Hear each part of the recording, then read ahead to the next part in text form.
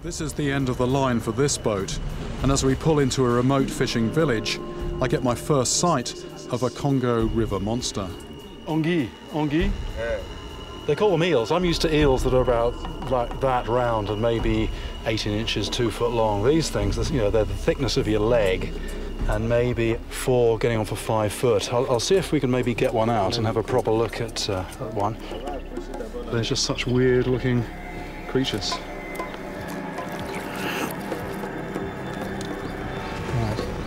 I'm not going to put my hands in the mouth there. There's some pretty nasty looking fangs in there, and you know, they look sharp. They also look quite dirty and unhygienic. I think I've got an ID on these. I think these are lungfish. Oui. Oh. That is because this fish actually has an air bladder which it uses as a lung, so it can actually breathe out of water. And this is a fish that can bury itself underground and survive droughts.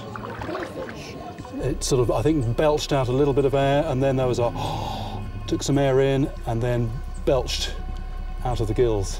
Small eyes generally on a fish means that, you know, they don't use them much for feeding.